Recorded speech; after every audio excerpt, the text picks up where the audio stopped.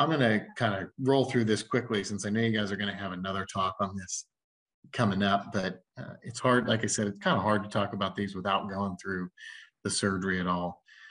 These are kind of the two classic positions that we put people in for lumbar disc surgery. The bed on the left is an open Jackson table. That's what I use. Just puts the person in a relatively neutral position. The table is open at the bottom, so it allows their belly to hang down, doesn't cause much compression as far as that goes. That's an important underrated thing to consider in surgery, because the belly hanging down allows all that venous blood to pool in the belly and helps your bleeding during surgery. So that's an important thing to consider. The benefit to this bed on the right, this is a bed with what we call Wilson frame. You can see this frame here that's kind of got them in a now flexed position, so to speak. That'll open up the interlaminar space and make it a little easier to get in there and get the disc out. Compression on the abdomen here can lead to more venous bleeding during surgery, so also something to consider. Talking about incision, the number one way to figure out where your incision goes is to use fluoroscopy or X-ray. You can sort of use landmarks. The iliac crest is kind of that L4-5 disc space. You can palpate the spinous process. You obviously want to be in the midline. And then the length of your incision is really dependent on how much soft tissue you need to mobilize. So bigger people, bigger incisions is really what it comes down to.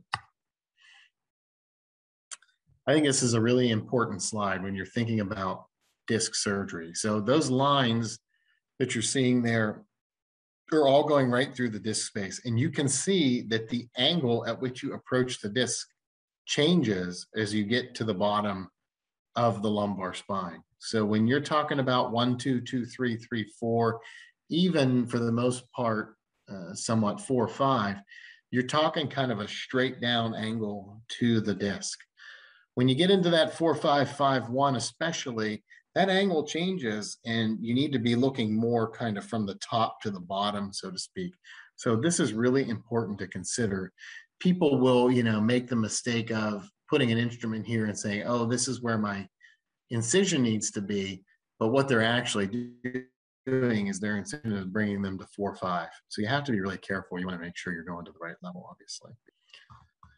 Again, taking a look at some anatomy here. So this is a cross section through a lateral view of the spinal canal, spinous process in the back, interspinous ligament between the spinous process, supraspinous ligament running over top of the spinous processes, ligamentum flavum here underneath the lamina and deep to the supraspinous ligament, disc, vertebral body with anterior longitudinal ligament and posterior longitudinal ligament. And what I was trying to show here, this circle, that interspinous space corresponds really well with the disc space. So if you're thinking about palpation and landmarks for surgery, that's a good one to consider. So again, going back to this picture I showed earlier, just going to kind of walk you through all of the anatomy here. So of course, you guys know spinous process here sticking out of the back. Pars is, between the two joints. So pars interarticularis is a really, I think, tough thing for people to conceptualize what this is. Every vertebral body has a superior articulating facet and an inferior articulating facet. Superior articulating facet joins up with the vertebral body above. Inferior articulating facet joins up with the vertebral body below. Important relationship, inferior articulating facet corresponds with the superior articulating facet below. The pars interarticularis is basically this bone in between these two joints. And that's a really, to be honest, even as a resident, that was a really tough concept for me to understand. The lamina is sort of joined up with that pars interarticularis. So spinous process slopes down to lamina, goes into pars interarticularis. Inferiorly, you'll find the inferior articulating process. Superiorly, you find the superior articulating process. Transverse process here, and the transverse process is a great landmark for the pedicle, which is another, of course, important landmark.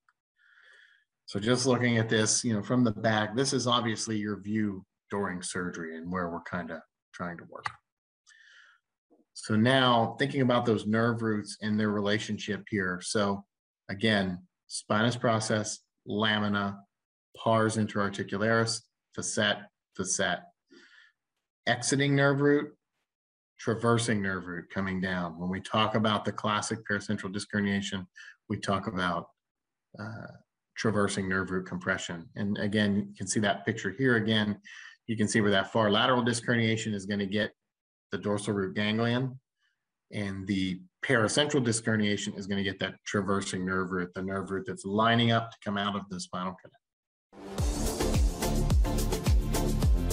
Hey everyone, Ryan Rad here from neurosurgerytraining.org. If you like that video, subscribe and donate to keep our content available for medical students across the world.